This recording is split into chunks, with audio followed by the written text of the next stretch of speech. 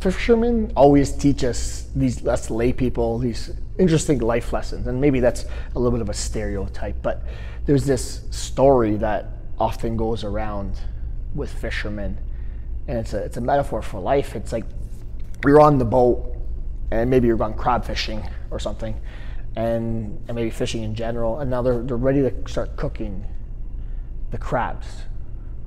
Or maybe they've caught a bunch of crabs, and they're looking for something else. And you start to see these crabs sort of crawl out of the bucket, of the boiling pot perhaps. And you get a little bit worried as a layperson, like, hey, what's going on? Like, it's gonna get out of the way, it's gonna go away. Hey, Mr. Fisherman, look what's happening. And the fisherman turns to you and says, watch what happens. Because immediately as that crab starts to crawl out of that boiling pot or out of that bucket, there's another crab that grabs its pincers and pulls it back in.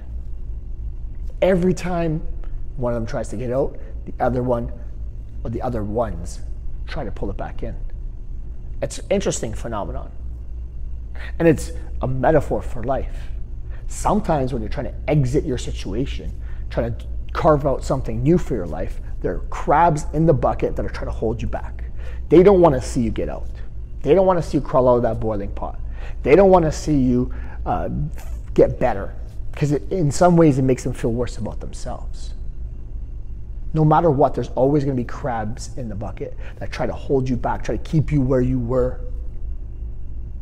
And this is one of the insightisms, if you want to call it, that we often talk about.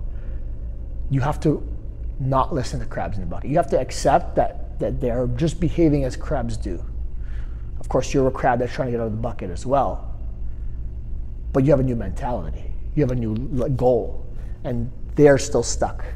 They're still trying to hold you back in the bucket, keep you in the boiling pot, whatever it is.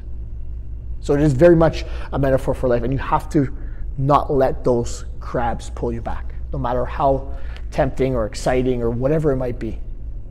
You have to be steadfast. You have to understand what you're trying to achieve and why you're trying to achieve it. Never mind the crabs in the bucket. When someone's trying to say something to you and try to hold you back, just think about it, crabs in the bucket. They may even mean it. It might just be their subconscious reaction. They're just trying to live their life and keep you in it in the way that they want you to be in it. But it's time for you to break free and crawl out of that bucket.